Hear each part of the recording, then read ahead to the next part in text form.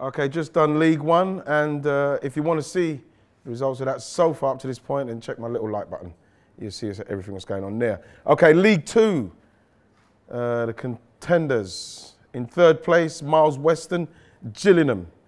Tom Pope in second place, Port Vale, and in first place at the moment, Narky Wells of Bradford.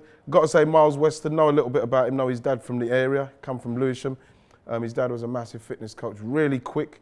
He was an international teammate of Theo Walcott. He's doing very well for the Gills. I was speaking to Martin Allen about him the other day, and he said he's got a great attitude. He's doing really well.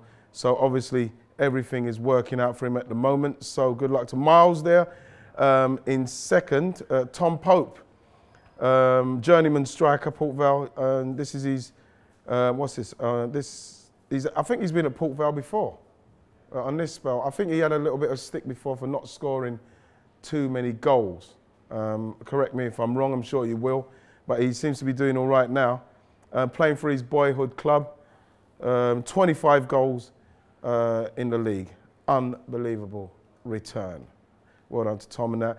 And Narky Wells, we've seen a lot of him obviously with Bradford's League Cup run. And for me, really, really good player. Another player that apparently turned down Ajax.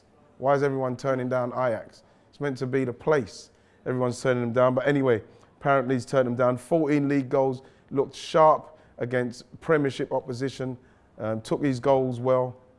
Can't see, personally, him staying at Bradford for too much longer with the ability that I've seen him have. But at the moment, he's in first place. But I know it's up to you guys, and obviously we want you to keep him coming in, but no defenders, no outstanding defenders, goalkeepers.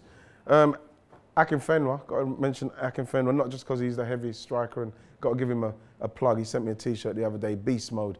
But I watched him play against the Dons earlier on in the season, and he's massive, don't get me wrong, and we're talking about bulk of man, but he gets around the pitch and he scores goals.